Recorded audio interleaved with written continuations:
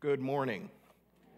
It is wonderful to see everybody this morning. I'm glad that you have chosen to worship with us in person, and also all of those who are online. We are slowly starting to recover. We have fewer people who are sick. Praise the Lord for that. And I do pray, of course, for your continued health, and that we may continue to work our way out of this particular pandemic. We don't actually have a whole lot of announcements today, so you are welcome to read what we do have on the back of your sheet there. I will say that I know that Kathy Corbett is headed out of town this week, so if you need to know anything about the church, wait till next week to call, because I have got no clue whatsoever. But of course, we will try to help you out, but we do also have a encyclopedic knowledge in Kathy. Let us prepare our hearts and minds now as we worship together.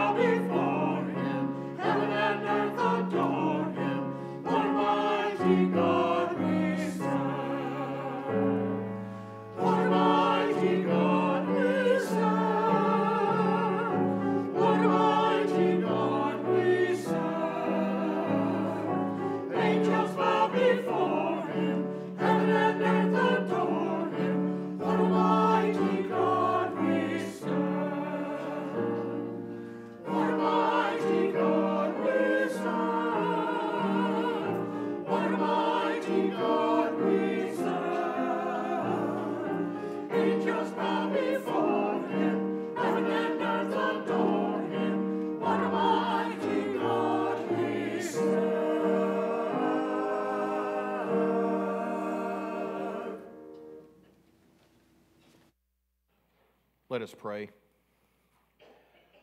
Holy God, as we lift our voices to you in praise, as we turn to you in prayer, as we hear your word read and proclaimed, may we open our hearts to know you as you are, rather than as we wish you to be.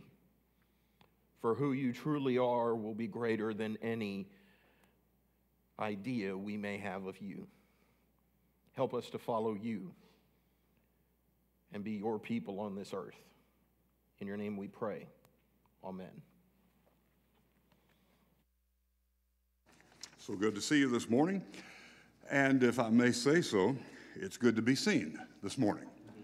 I couldn't say that this time last week. So good to be back.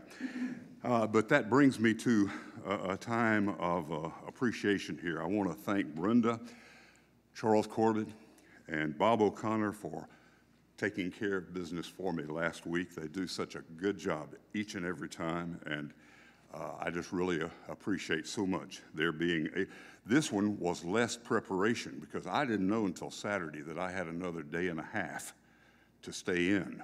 And so it all got together very quickly and very proficiently. And thank you, Brenda. Thank you, Charles. Thank you, Bob.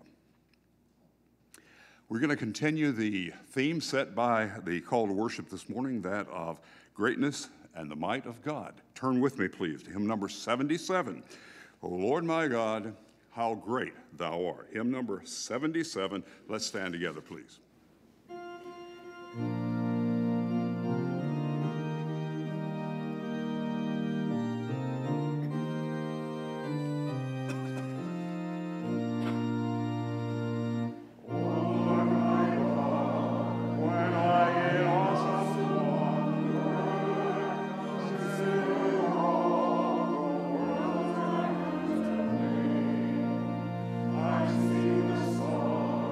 I hear the rolling thunder.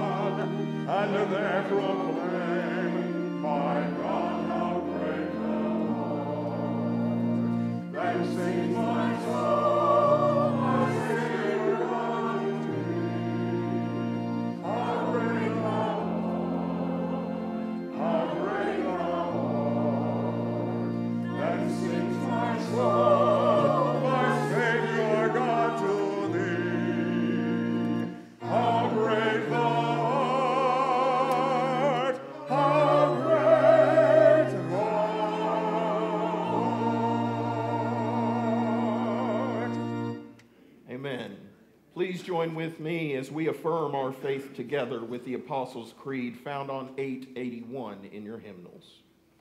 I believe in God the Father Almighty, maker of heaven and earth, and in Jesus Christ, his only Son, our Lord, who was conceived of the Holy Spirit, born of the Virgin Mary, suffered under Pontius Pilate, was crucified, dead, and buried.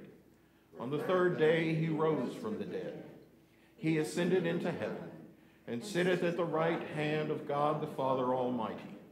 From thence he shall come to judge the quick and the dead. I believe in the Holy Spirit, the Holy Catholic Church, the communion of saints, the forgiveness of sins, the resurrection of the body, and the life everlasting.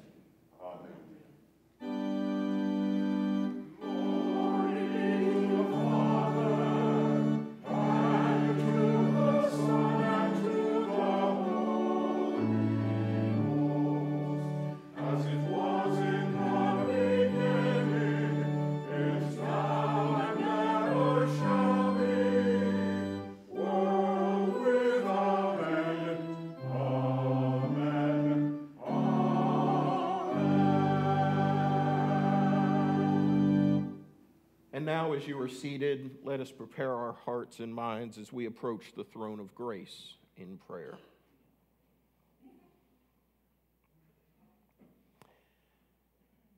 Gracious Father, you have given us not just our salvation, not just a better way to live in the world, not just the hope that transcends all hope. You've not only just given us the ability to continue on, you have also given us purpose. For we are here for a purpose. We have been given a mission to embody, to put flesh to be hands and feet, to be the sweat of a brow, to be the tear of an eye, to be the warmth of an embrace. You have sent us with purpose to go and make disciples. Each of us, commissioned by you, anointed by you, and empowered by you, are sent. Help us, Lord, to claim our purpose, to claim who we have been meant to be our entire lives, someone who continually points back to you and says, look at what he has done for me. We pray these things in the name of Jesus Christ, our Lord, who taught us to pray. Our Father, who art in heaven, hallowed be thy name. Thy kingdom come, thy will be done, on earth as it is in heaven. Give us this day our daily bread, and forgive us our trespasses, as we forgive those who trespass against us. And lead us not into temptation, but deliver us from evil. For thine is the kingdom, and the power, and the glory forever. Amen. Hear now the word of our Lord through his prophet. And now on the first day of the week, bring the full tithe into the storehouse, that there may be meat in my house. Test me in this, says the Lord of hosts, and see if I do not throw open the gates of heaven and pour out a blessing upon you that cannot be counted. Let us pray. Holy Lord, we have indeed received so much, and we have attempted in whatever way we are able to return to you praise, thanksgiving, our efforts, our talents, and our resources. May we continue to see how you stand true to your promise, that in giving we shall receive more than we can ever imagine. We ask all of this in Christ Jesus our Lord. Amen.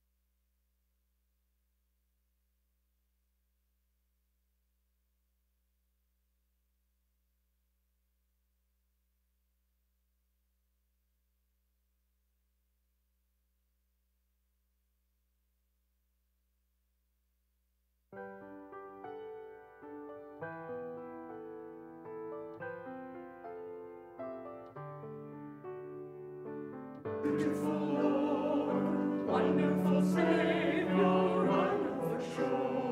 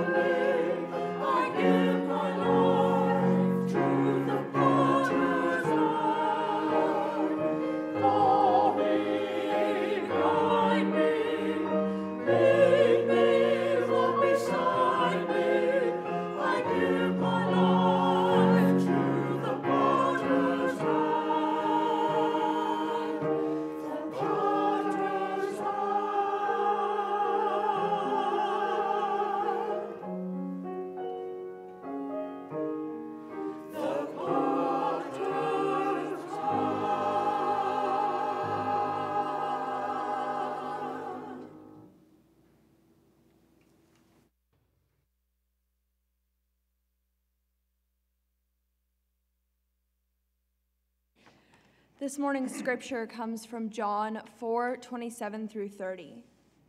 Just then his disciples came. They were astonished that he was speaking with a woman, but no one said, "What do you want?" or "Why are you speaking with her?"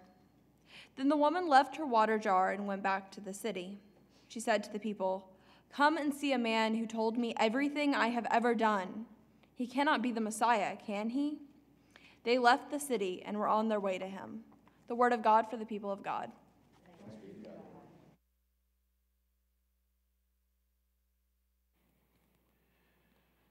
So today we're wrapping up our series. Our series that is really it's an evangelistic series, and I'm sure there may be one or two people who are happy that the pastor will get all this out of his system, and then we can get on to other things. But I want to let you know that this whole +1 thing, it's not going away. You'll be reminded throughout the year. As a matter of fact, it's something that I think needs to be one of the bedrock core values of any church, honestly, that we make it very clear that when we join the church, our goal, our hope that each and every member will lead at least one person a step closer to Christ each year. Not 10, 15, not 1,000, just one. You're only responsible for one at a time.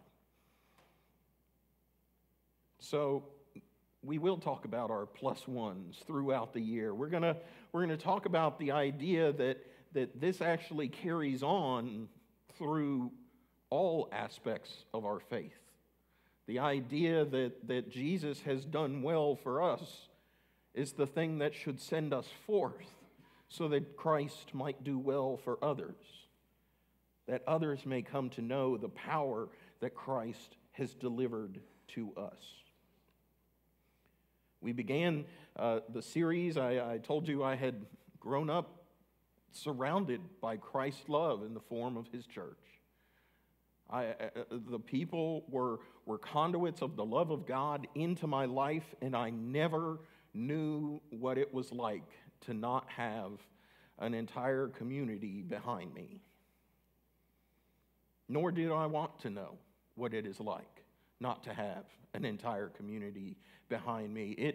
It strikes a kind of fear into my heart, imagining the idea that I can turn around behind myself while I am looking behind myself while I'm falling, and no one is there. That is a kind of fear that I do not want to know, and yet it is a kind of fear that so many throughout this world experience day in and day out. That they are quite literally one mixed up decision away from rock bottom.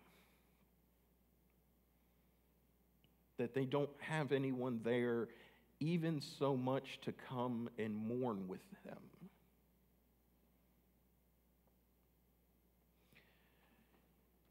This course is meant to help us, a bunch of mainline Christians, remember that there is a world out there, and that world loves to chew people up and spit them out left and right. And it is not here to help people. Christ, working in and through us, is here to help this world. Christ is, honestly, the only hope of this world. And if Christ is to be the hope of this world in a tangible way, then we too must take up our call to make it tangible. We learned that we have been called to love. Not just to tolerate and not just to go around and ask people if they know Jesus Christ, but to show people the love that Christ has shown us. We admit the difficulty that some people are professionally unlovable people. There are some folks out there who should get paid for just how difficult it is to love them. There are some people who have an uncanny ability to bury the spark of the divine image so deep within them that it is next to impossible to discover it. But if we trust in what God is telling us through his holy scriptures, then we know that every person has been created in the image of God and contains the spark. Some it's easy to see, and some it's not. So if you cannot love the person, love the divine that is within them. Love Jesus Christ, who is somewhere hidden inside.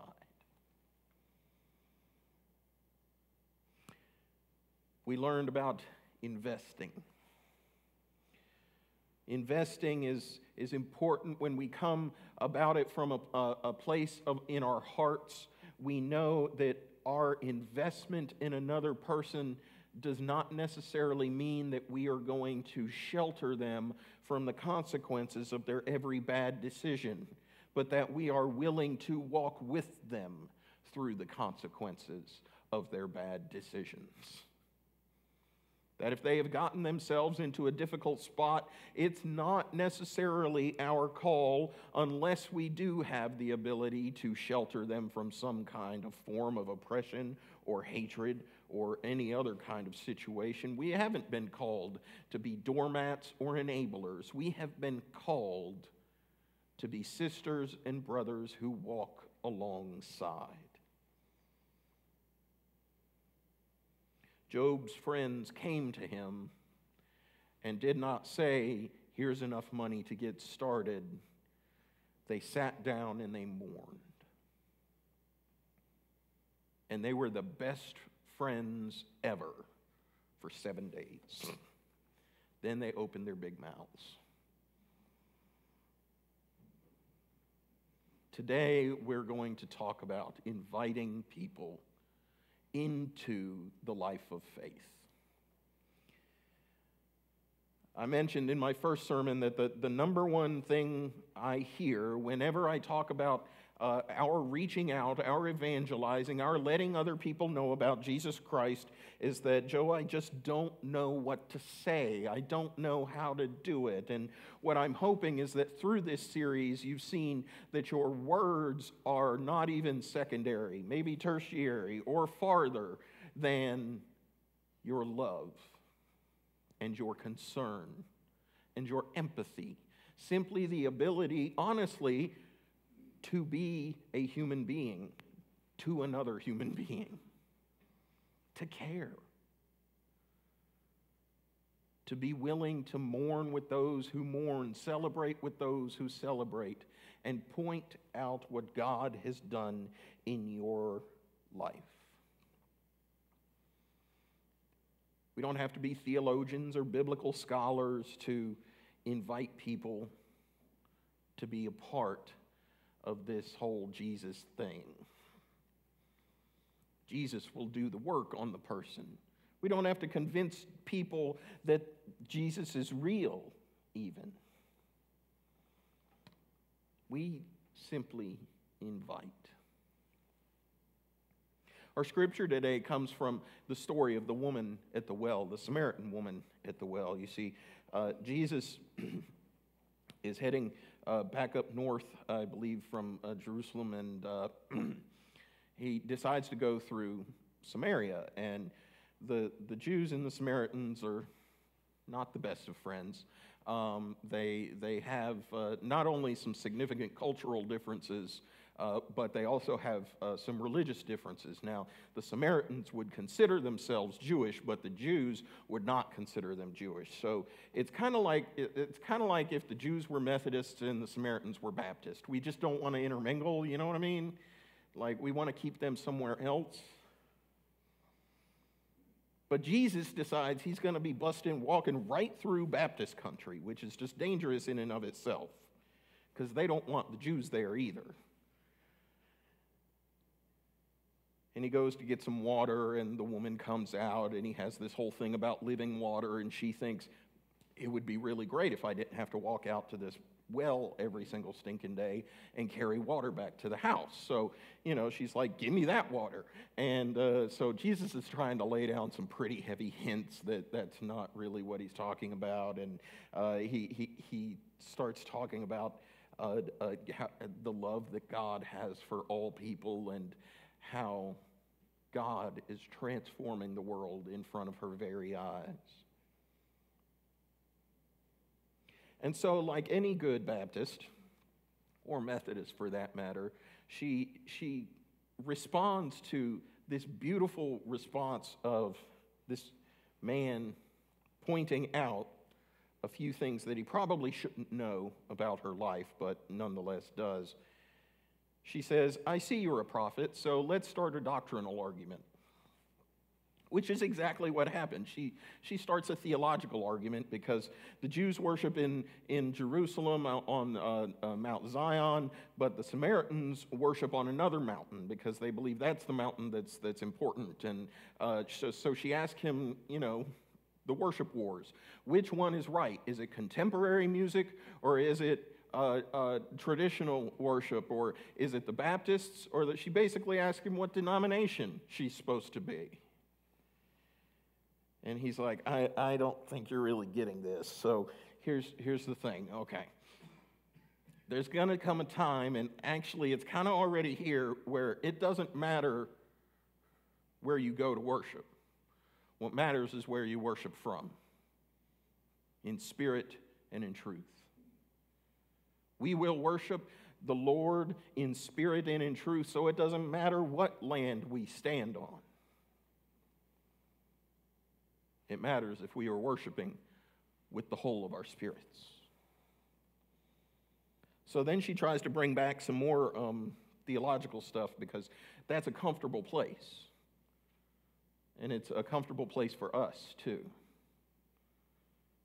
Because there are supposed to be right and wrong answers to theology. And we love telling people when they don't get it right.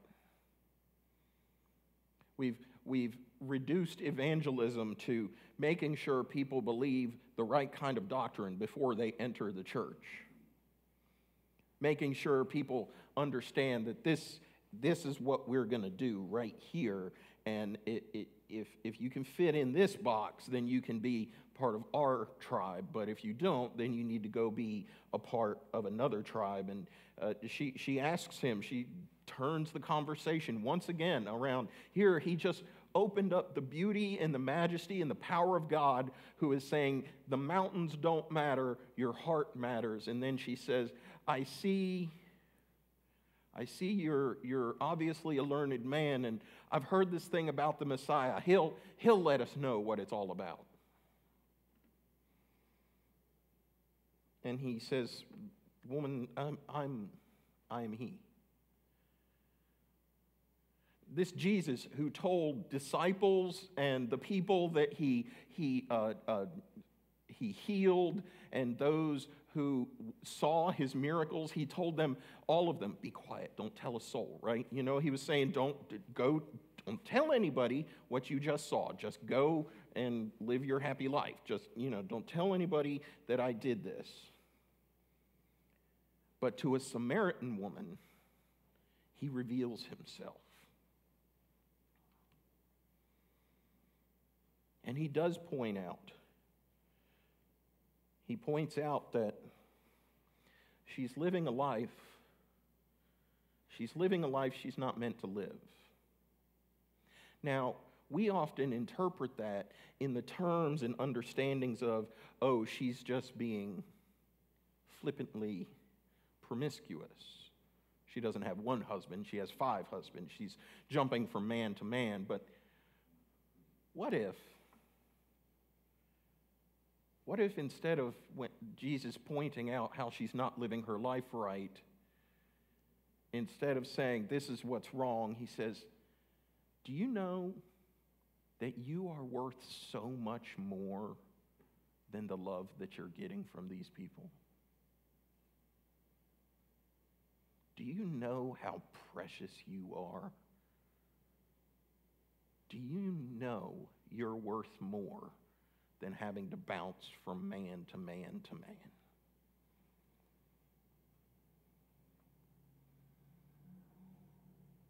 So she goes after this conversation. She goes and we hear in the scripture today, come and see a man who told me everything I ever did. Come and check him out. Could he possibly be the Messiah? Do you think he might be the one? Throughout the book of John, this idea of coming and seeing is an important thing. Go back a couple chapters. In verse chapter 1, verse 39, a couple of people see or hear Jesus teaching, and they ask him, where are you staying? We'd love to spend some more time and to hear some more teaching. And so Jesus just tells them, come and see. And then later, one of Jesus' disciples goes to his brother and says, you've got to come and see this. I think he might be the thing, the real thing. He might be the Messiah. And his brother responds, can anything good come from Nazareth? Now, that's like us walking up into Mountain Brook and saying, hey, we found Jesus, and believe it or not, he's from South Shelby. Can anything good come from South Shelby? But the disciple simply just says, come see. Come check this place out. You got to see this guy.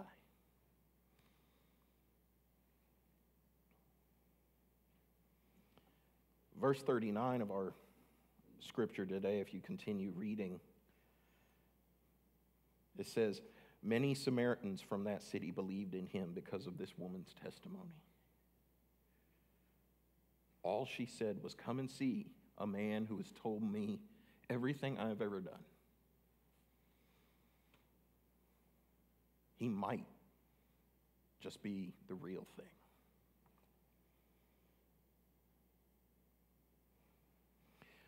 We're always so bogged down on what we're supposed to say and how we're supposed to get people into the church, when really all we want to do is to ask people to give Jesus a chance. Not the church, not the preacher, not the worship band, Jesus. Come and see if you can see Jesus through our group. If anything, if you have to say anything, simply talk about what this Jesus guy has done for you.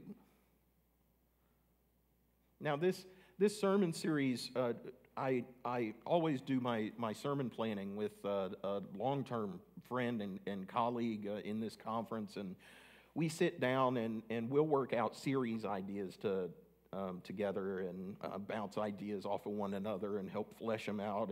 It keeps us from going insane because we're not that creative, so we need one another to kind of come up with something. So, but this series we worked a little more closely on, and honestly, I asked him, I said, I'm a little concerned that there are people in our churches who haven't actually had an experience with Jesus Christ. Not the Jesus Christ of Scripture. They hear about Jesus, they've learned about Jesus, they've been in church, but truly experiencing the real Jesus Christ, the Word of God, in existence since the beginning of time, and enfleshing himself in the person of Jesus of Nazareth, and continuing on at the right hand of the Father. That Jesus. Not the Jesus that the culture has taken and used to anoint whatever particular thing they want to anoint, whether it be politics or trying to sell you something or whatever, any other kind of thing there is out there. Not this culturalized Jesus, which is meant to uphold all of my current ideology, my current understandings of the world, the way I think the world should work today. No, the Jesus who we hear about in Scripture, that Jesus. Admittedly, the modern American church has done poorly introducing people to the Christ who transcends all things. Because the Jesus of Scripture does not fit in to any of our understandings of this world well. He will challenge every understanding you have except for that of his. Because his is the only perfect one. This Jesus is the only one whose eyes can truly see the reality of this world around us. We listen to interpretations of the world and the events around us all the time. We listen to these interpretations. We go home, we turn on the news. That's an interpretation of events that occur in the world. We listen to interpretations from our friends. We listen to interpretations from advertisers. We listen to everyone's particular view of the world around us. But as Christians, we have said that all of these are taking a distant second seat at best behind the interpretation of Jesus, of the world around us, of the events around us.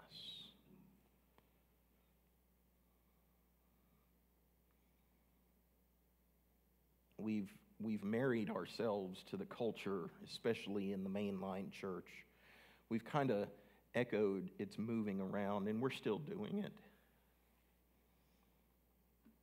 People keep saying the world is being affected by the culture, and they use it in specific terms. They never use the idea that the culture is dividing into smaller and smaller subgroups, and now so is the church. We parrot the ideology of the world around us rather than that of the Jesus of the Bible. We pick a piece out here because it helps us. We've failed as churches, as ministers, to preach holistic spiritual practice. I guarantee that in the modern American church, you were taught one way to pray. Every other way you have probably had to find out on your own. But you were taught intercessory prayer. That is, I'm going to bring all of my concerns to God. I'm going to lift them up to Him and hope He does something with them. Did you know that there are more ways to pray in silence than there are in speaking? There are ways to pray with your body. There are ways to pray simply by trying to push out as much of the world around us as possible. There are ways to pray in which you suddenly enter the presence of God in such a way that you are overpowered and awakened to just how massive this God is and just how small we are. But that didn't fit into our understanding of faith, in which we thought all we needed to do was transfer information, and that would transform souls. So we see the church around us, so many churches around us, kind of taking this new information, looking at it, and saying, we need to do something. And we need to do something different, because the church does look too much like the world, and that, my friends, is the critique that the people outside the church have of the church. It's not that we're different. It's that it's like it hasn't made any difference. The church inspires no greater level of giving than those who do not attend. The church inspires no greater love of life than those who do not attend. The church inspires no higher morality than those who do not attend. Because for so long, throughout the 20th century, we believed that simply transferring information to you, me up here yapping at you, or sitting through Bible studies and Sunday school classes, are going to actually transform us. And that is not actually how Jesus did His work. And so I'm going to promise you that I will continue learning and developing whatever skills it takes to help each and every one of us experience the Jesus Christ of the Father, Son, and Holy Spirit. The Jesus Christ that is revealed through Scripture, the only true Word of God. I promise you that will be the Jesus I present to you. And I will help you develop whatever it is that you need so that you can come into that presence and experience Him for yourself, because nothing I say is ever going to live up to the experience of being immersed in the presence of God. You can't teach that. And then, with my promise to you, I ask you to take up this challenge, to go into this world, to say that I have experienced Jesus. Not the Jesus who hurt you in that other church, because that wasn't the real Jesus. Not the Jesus you hear about from the yahoos on television, because that's also not the real Jesus. Not the Jesus that you hear about in so many other churches that sounds more like a political pundit than a word of God. Instead, I am going to invite you to come and see the presence of the Jesus who is a part of the Holy Trinity of God.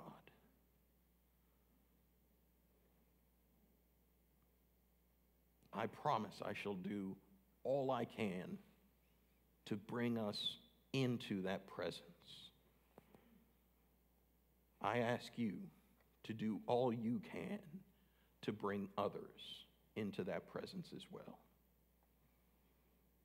And that takes no theological knowledge. That takes no scriptural understanding. That takes nothing more than being willing to tell someone to come and see. Let us pray. Gracious and almighty God, we do love that you are unknowable no matter how much we try to learn. No matter how much we even experience you, you're not truly able to be grasped. You are so immense and amazing, and you have shown yourself in our lives repeatedly. Help us, Lord, to go from this place with a new heart for those around us, with a conviction that we will invest in the life, that we will love, and that we will invite one person into your presence each and every year we are on this earth. Help us to take up your mantle to go and to be your people. Help us to experience you as you are, purely, without filters of the world. Help us, Lord, to take that message into the world today and to invite people to come and see. We ask all of this in Jesus Christ our Lord. Amen. Hymn number 397, please. 397. Let us stand.